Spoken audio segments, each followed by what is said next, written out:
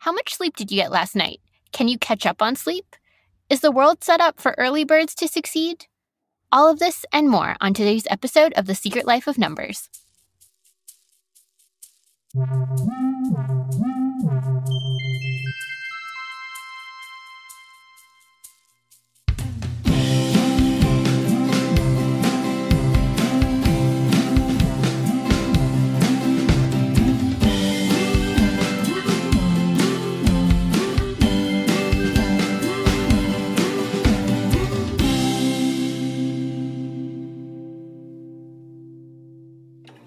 Welcome to the Secret Life of Numbers podcast, the podcast where we dissect everyday numbers and statistics to find the stories behind them.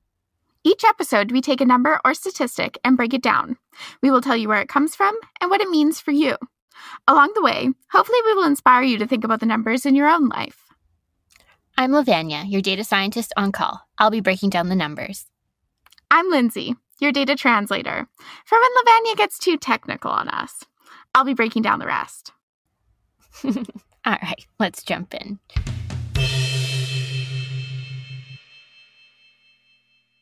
So I have a question for you, Lindsay. All right. Do you know our logo and the little numbers in it? I love the little numbers in it, so absolutely. Which of those numbers is your favorite? So there's this little number 6. I think it's purple. Yeah, he's right at the end. He's like really frazzly looking. He looks like he's had a rough night. That is my favorite one because there's just times when you're working on a podcast or school or just life where you really feel like that number 6. So that one's my favorite. I really connect with our little number 8. That one is very cute. And does he have glasses? I'm pretty sure he's wearing glasses. I really like him. Mm-hmm. I like him too. Yeah. And he kind of inspired this mini-series that we're putting together over these 3 episodes. He did. Yeah. So we're just really going to be talking about the number 8 and where it appears in our everyday lives. There'll be 3 episodes that we're calling our 8 by 8 by 8 mini-series. We'll talk about 8 hours of sleep, 8 cups of water a day, and what was our last one? The 8-hour workday. Oh, yes. I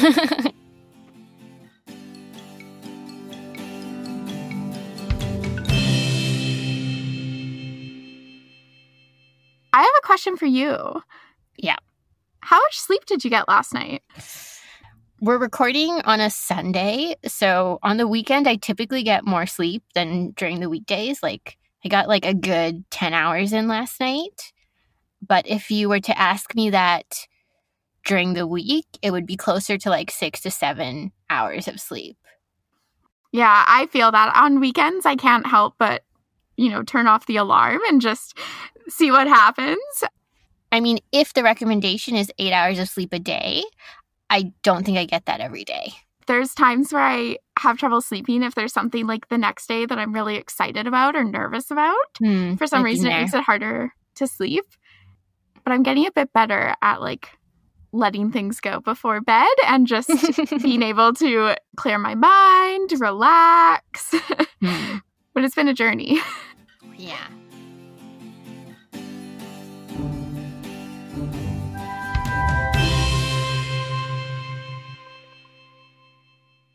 So should we start off with a little bit of a definition of what is sleep? So in case you haven't guessed, this episode is our 8 hours of sleep. We're not sure if we articulated that. The funny thing is, I often joke, what is sleep? As a phrase when I'm not sleeping very much, when you're like, what is sleep? I don't need it. You'll sleep when you're dead. But this is a good question to actually answer in terms of what is sleep. I have a little bit of information about sleep and what it is from the National Institute of Neurological Disorders and Stroke. Alrighty, I'm ready. So they say that we spend about a third of our time sleeping, and then quality sleep and getting enough of it at the right times is as essential to survival as food and water. And without sleep, you can't form or maintain the pathways in your brain that let you learn and create new memories, and it's harder to concentrate and respond quickly. They also say that sleep is important to a number of your brain functions, including how nerve cells, which we call neurons, communicate with each other. And in fact, your brain and body stay remarkably active while you sleep. Recent findings suggest that sleep plays a housekeeping role that removes toxins in your brain that build up while you're awake. So sleep is pretty important, I guess, is the general sense from this article. Yes. Yeah. So, but now the question that we're asking is like, how much sleep do you need to get?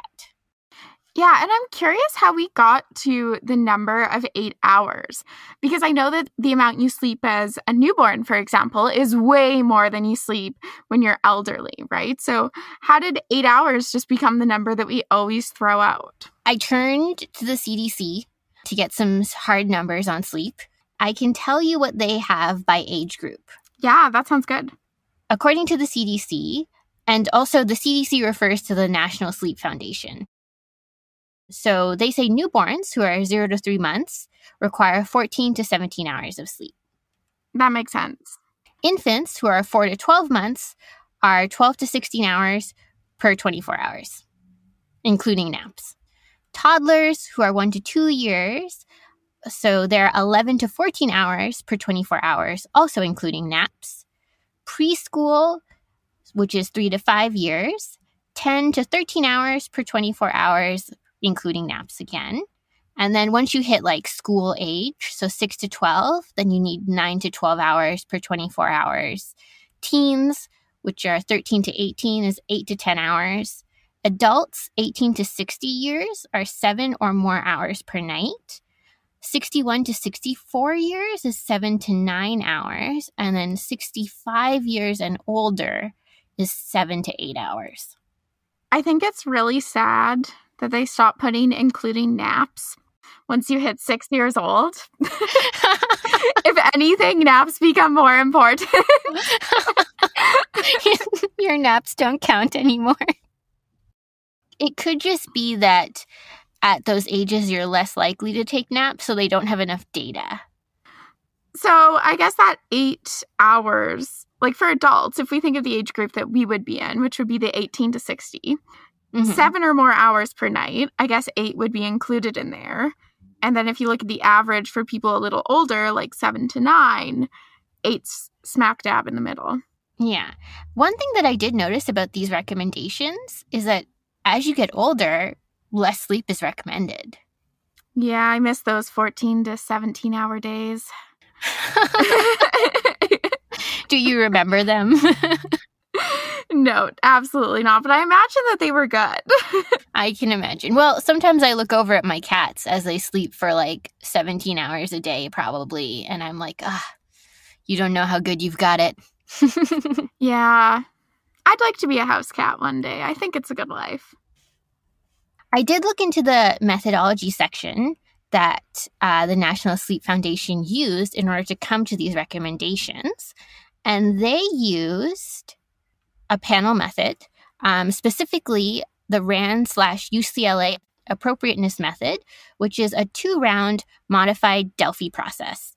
And if you're wondering what a Delphi process is, this is a process used by a group to arrive at a decision, the group being like a panel of experts. Oh, okay, so it's just maybe a procedure to go through to account for everyone's expertise and... Yeah, and like systematically account for everyone's expertise and make sure everyone is heard and everyone's opinions are weighted appropriately.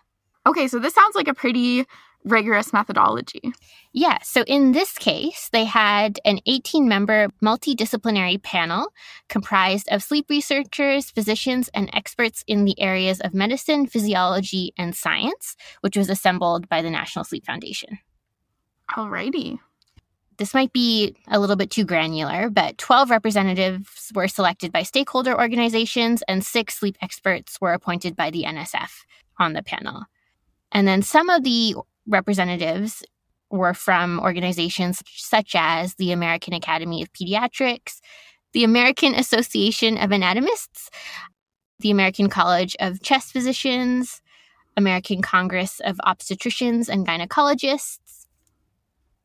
And what happens in this process is a systematic literature review identified 312 articles that met all the criteria that these people were going to review. And all of these studies appeared within the literature within the past 10 years, and the population described in that study had to be a normal population. So I guess they did kind of what we've talked about in other episodes of, a systematic review of the literature. They have specific criteria for the quality of the literature that they're looking at, what the literature studied, so that they can review it and come to the best consensus possible. So basically, the experts reviewed the studies and they had to give an appropriateness score. So inappropriate being 1 to 3, uncertain being 4 to 6, and then appropriate being 7 to 9.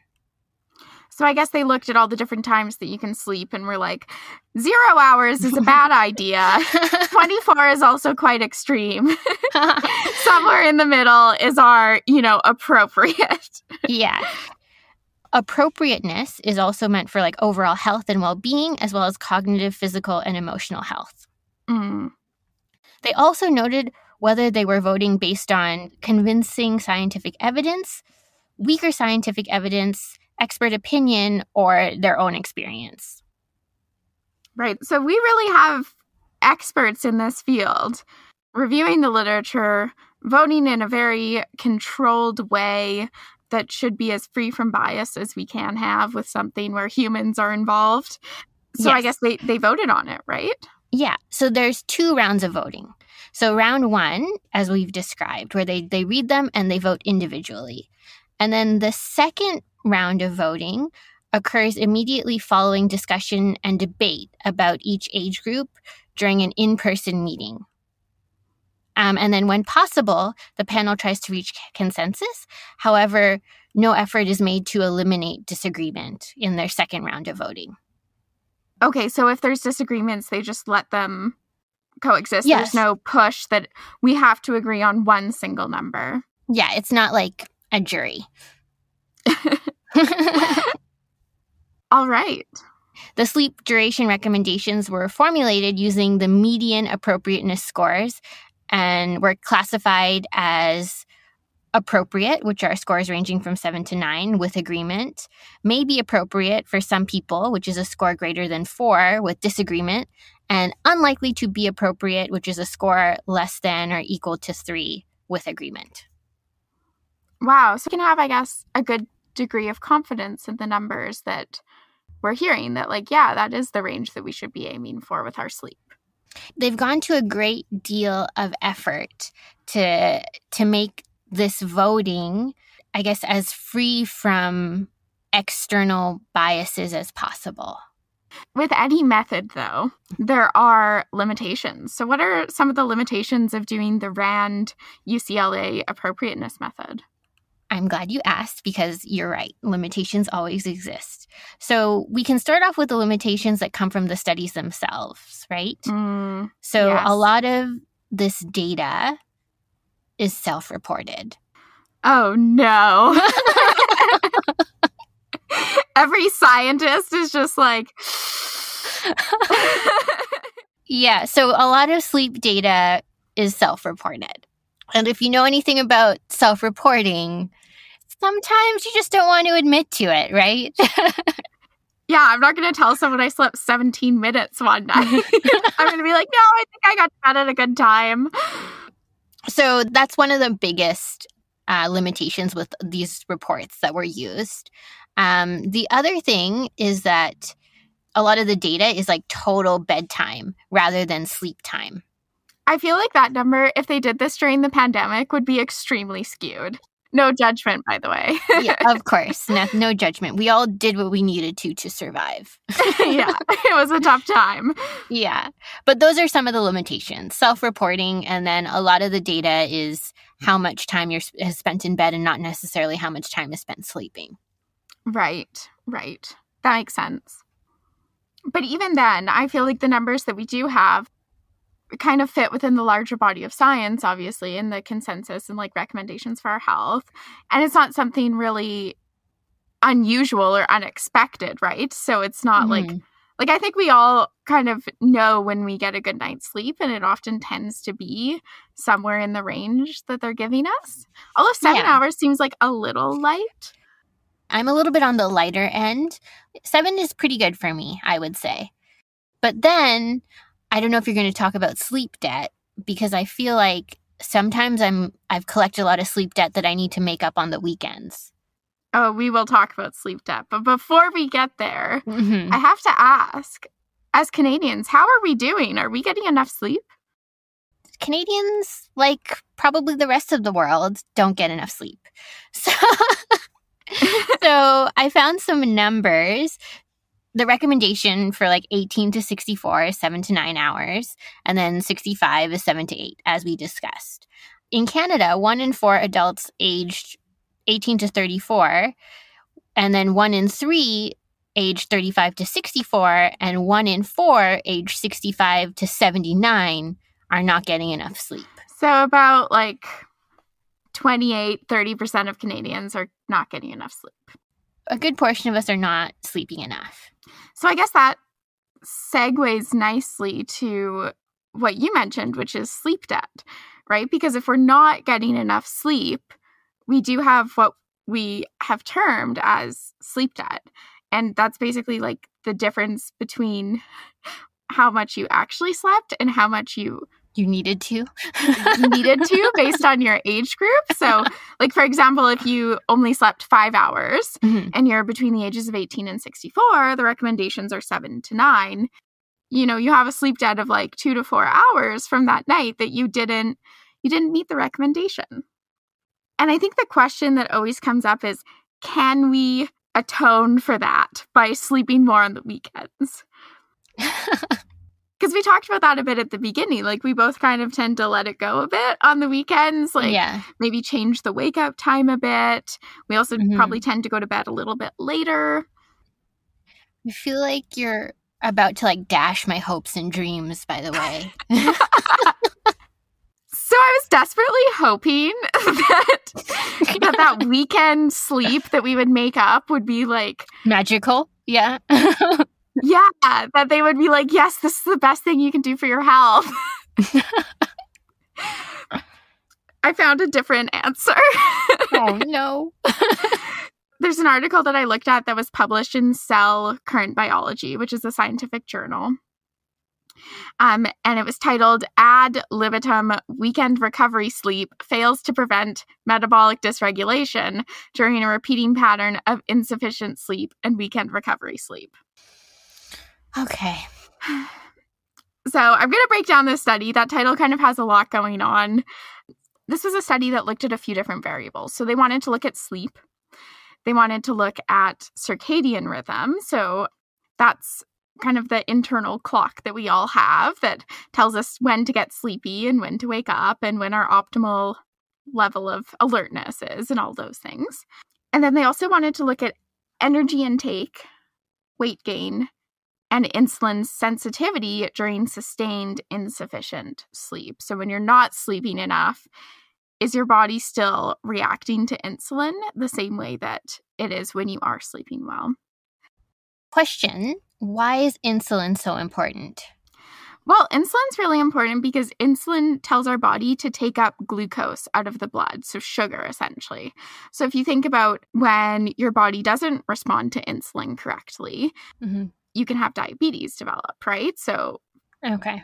For example, type 2 diabetes is when the insulin receptors in your body stop responding to insulin the same way that they do when everything's functioning normally. So it's like a good indicator of whether or not your body is operating as it should. From the perspective of energy intake, metabolism, all those things, right? Okay. Because we need to take up the sugar into our body so that we can use it for energy. And there's consequences if you have high levels of sugar circulating around in your body, in the blood, because you don't have enough insulin. All right. This study looked at 3 different groups. So, like all studies, control group, very important. So they had people who had a 9-hour sleep opportunity consistently. That's like the white whale. 9 hours consistent. Wow. So the next group had sleep restriction. So they had a 5-hour sleep opportunity daily without weekend recovery. So think finals. Yeah. That's like go time. Yeah. The next group are people who had sleep restrictions. So again, that insufficient sleep of like a 5-hour sleep opportunity for 5 days. So kind of simulating that work week. And then they had 2 days of weekend recovery. And then that was followed by 2 nights of that sleep restriction again, so that they could capture like what's happening to your body when the sleep restriction's happening, what's happening when you get that recovery, and then what happens if it becomes a cycle and that sleep restriction's reintroduced. So we are most like the third group. I yo-yo kind of like that group. Yeah. So what they found basically was that the groups that had sleep restrictions, so they had that decreased opportunity for sleep, had a higher after dinner energy intake. So I interpret that as snacking. And then they also experienced an increased body weight compared to their baseline before the study. The difference, though, is those who had their weekend recovery sleep tended to sleep about an hour, 1.1 hours more than they did on their baseline. And after dinner energy intake decreased, but only temporarily. So on those days after their weekend recovery, so this is like after you've had that weekend, you're relaxed, and then you're back on that grind, they experienced a slowed circadian phase. And so that after dinner energy intake increased and their body weight also increased again. And then we talked about how important insulin is. Those groups that had sleep restriction, they had decreased 13% whole body insulin sensitivity compared to their baseline. Which probably contributes to the weight gain, I'm guessing. Yeah, contributes to that whole cascade of metabolic dysregulation. And then the group that had that weekend recovery had their whole body, their hepatic, and their muscle insulin sensitivity affected by 9 to 27% negatively. So they had a bigger issue. So what you're saying is that it's actually more dangerous to yo-yo than just to restrict. In this very short period of time, right? So we're looking at people over like 9 days.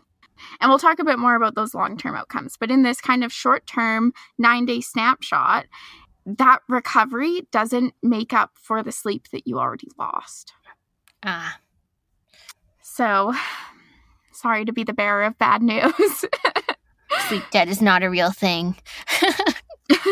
Well, the debt is real. The repayment, there's interest. Yeah.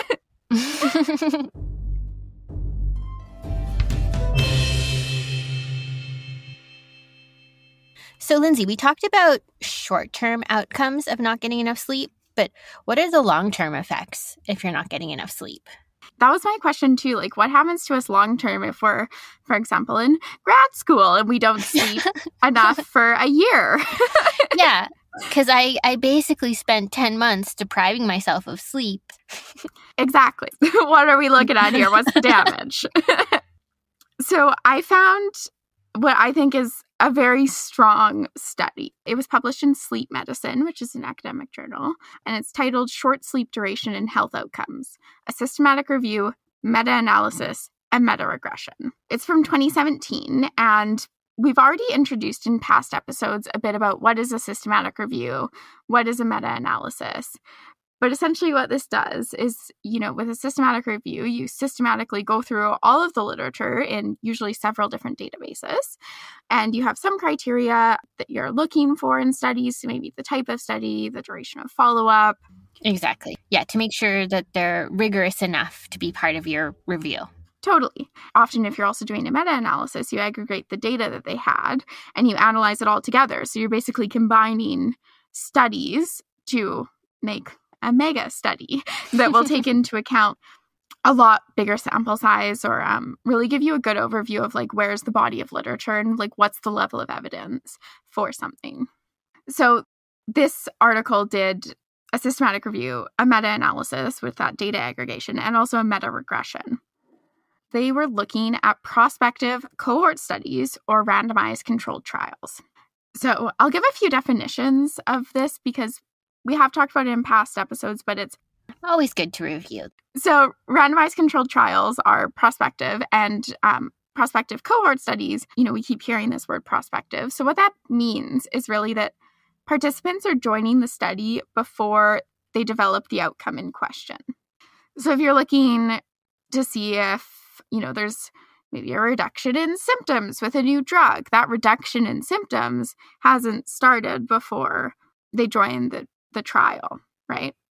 So it's nice because you're not looking back to see what happened and you're able to control things a bit more. A cohort study is one that's really a cohort or a group of people with some characteristics that are sampled over time. A more official definition, if you want, could be like a group of people with defined characteristics who are followed up to determine incidence of or mortality from some specific disease or all causes of death or some other outcome. For example, a cohort could be people, in grad school who are only getting 5 hours of sleep, and you check in with them like every year. Yeah, you follow them throughout their grad school and then follow up years afterwards. Exactly. Okay. And with a randomized controlled trial, this is one where we're trying to control for any confounding variables possible, right? So there, people are randomly assigned to treatment or control group. There's blinding, ideally. So, the people measuring the outcomes of, for example, sleep or grad school or whatever they're looking at, they don't know who's in which group. And ideally, the people in the groups also shouldn't know. I believe that's called like double blind, right? Yes. And then there's also triple blinding where the people doing the statistical analyses don't know which group is which. So the studies that they looked at from the literature, they all followed up with participants for at least a year. And they looked at the association between having a short sleep time, which is defined as less than 6 hours in this study, and then an association between like various outcomes, so mortality or the incidence of different health issues like diabetes, for example. So what ended up happening is they had 2 study groups from their aggregated data. So they had those short sleepers sleeping less than 6 hours, and they had their normal sleepers sleeping more than that.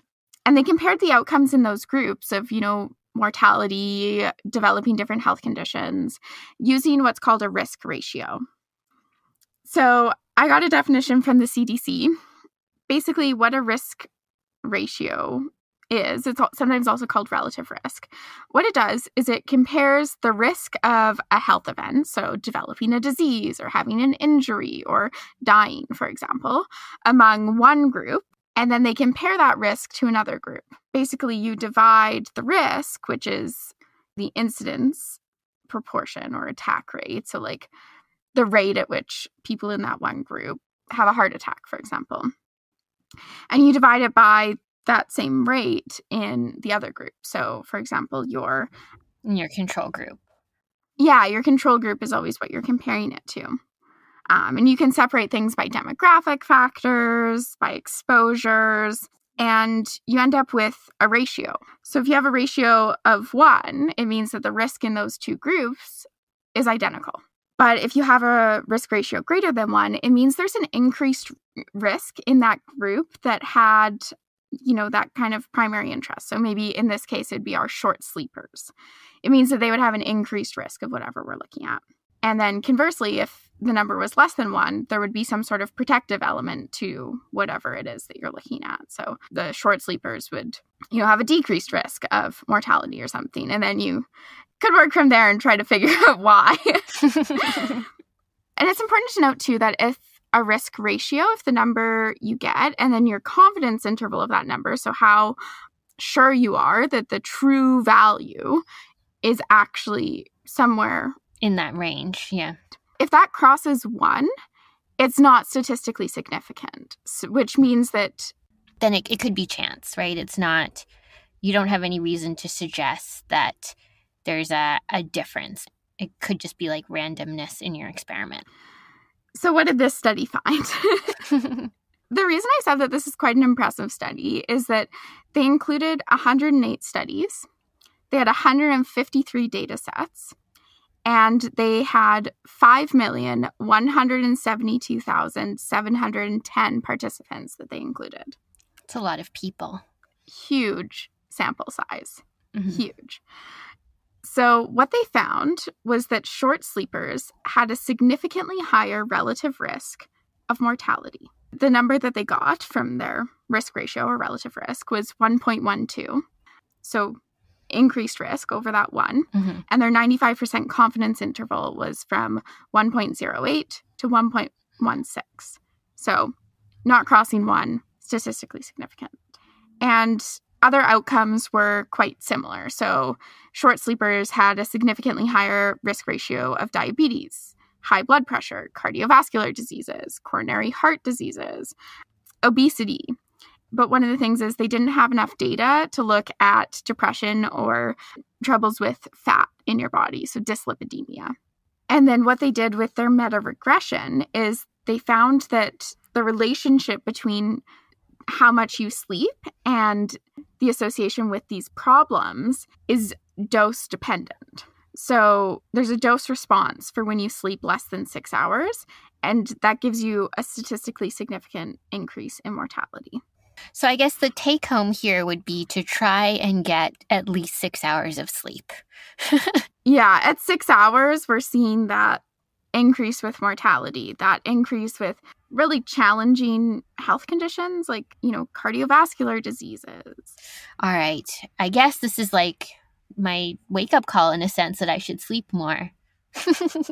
Yes, but the question is, how much more? So one of the interesting things is, you sometimes hear that sleeping a lot is sometimes just as bad as not sleeping enough. One thing that's really cool is that the same research team that did this big systematic review and meta-analysis for short sleepers did the exact same thing on long sleepers. So it's titled Long Sleep Duration and Health Outcomes, a Systematic Review, Meta-Analysis, and Meta-Regression. They did very similar methods. This time, long sleep is defined as more than 9 hours. And they looked at the same thing, right? The dose relationship between long sleep duration and health outcomes like that mortality, diabetes, high blood pressure. And they ended up with kind of a similar number of participants. So they had 137 prospective cohort studies for a sample size of 5,134,036 participants. So what they found was that long sleep was significantly associated with mortality. And one thing that I find interesting is it had a higher risk ratio. Oh. So this is like consistently long sleep, like consistently more than 9 hours every night? Yes. Okay. So 1.39 was the risk ratio. And their confidence interval was 1.31 to 1.47. And again, they had that significant association with diabetes, cardiovascular disease, stroke, coronary heart disease, obesity. But it wasn't related significantly to hypertension or high blood pressure, which is a difference between long and short sleep. Okay. And like the short sleeping one, they didn't have enough data for depression and lipid issues.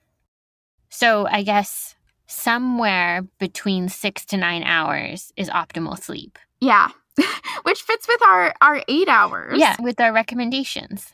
And what I think is interesting is we really have this development of like a Goldilocks zone of sleep. But one of the keys, I guess, is just because you're in bed for 8 hours doesn't mean you're actually like sleeping those 8 hours.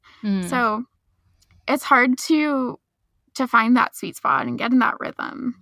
So be kind to yourself as you try to hit that bullseye of how long to sleep.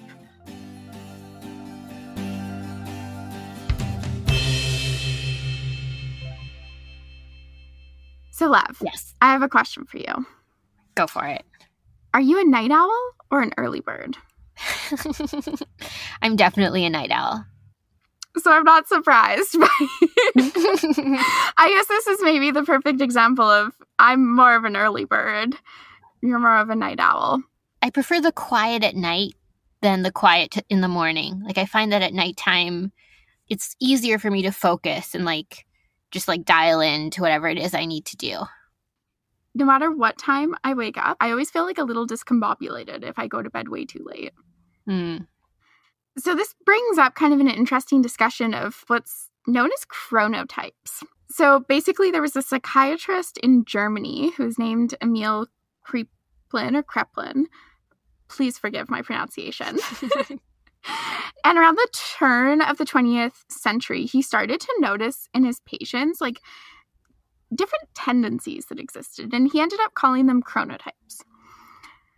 So his definition is it's the natural tendency dictating when a person is energetic or sleepy throughout the day. So he's the one who kind of gave us, you know, the night owl, the early bird. And one thing that's interesting is like that can change throughout your lifetime. So like if you think of teenagers, their chronotype is different than like a grandma. I feel like your grandma's definitely the early bird, and like teenage Lavanya was a night owl. Yeah. It'll be interesting to see what like elderly Lavanya. This will be a small cohort study.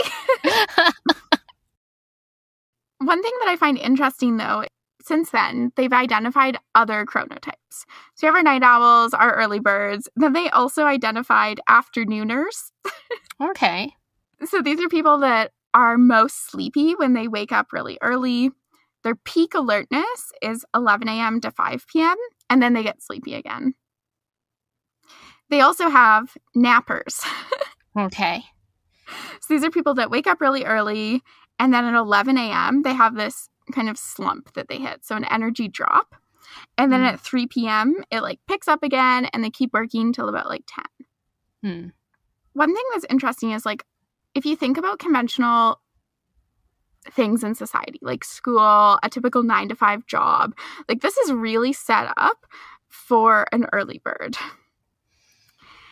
And it would be interesting what would happen if we had more flexibility in that. Like maybe we're getting there with the pandemic and like people working from home and there's kind of this more like fluided work style.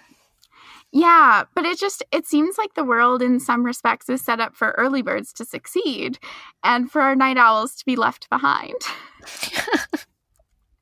So a company in Denmark actually tried this flexibility.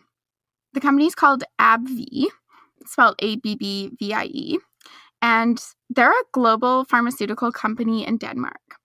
And what they did is they put employees through chronotype training. And they then structured workdays around employees' personal rhythms. So meetings would happen when all employees are present. So during like those overlap times between the different chronotypes. 10 years later, employee satisfaction at the company went from 39% to almost 100%. Oh, wow. And efficiency increased. So maybe chronotype training is our future? Maybe. Whatever chronotype you are, we can kind of summarize this as try to hit that sweet spot, no matter when you're going to bed or waking up, of getting between no less than 6 hours and no more than 9. Consistently. Try to find that consistency. Yeah.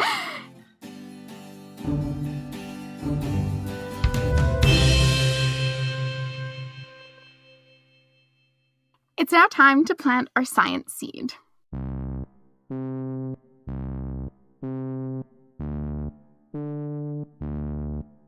Each episode, we like to give our listeners something to think about.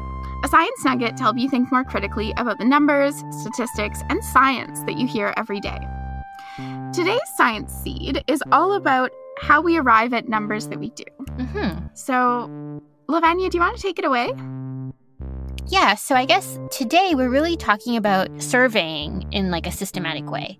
Because as we mentioned in this episode, in order to come to those recommendations for sleep, the National Sleep Foundation went through a very rigorous process of polling, and then there was a panel afterwards, and then more polling. You can compare this to what was done in the market research that we discussed for ghosts, for example.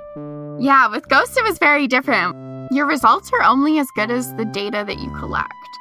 So if you collect so-so data from like a questionable sample, then you don't know if it really applies to like the entire population. But if you make the effort to like systematically review and like hold panels and poll more than once and get agreement in some cases, then you can be more confident in your results and your recommendations. 100%. That's all for this episode. But if you have a burning question about what we talked about today, or any of the topics that we've covered, leave us a 5-star review on Apple Podcasts with your question, and we might answer it in our post-season 2 bonus episode of Listener Questions. Thanks for listening, everyone. You can find us on Apple Podcasts, Spotify, Google Play, or wherever you find your podcasts. You can find the references we used for this episode in our show notes. A special thank you to Julian Bertino, who does our sound editing and music. Have an idea of what number we should cover next? Want to learn more about what we talked about today? Follow us on Instagram at The Secret Life of Numbers. We'll catch you next time on The Secret Life of Numbers, where the numbers can run, but they can't hide.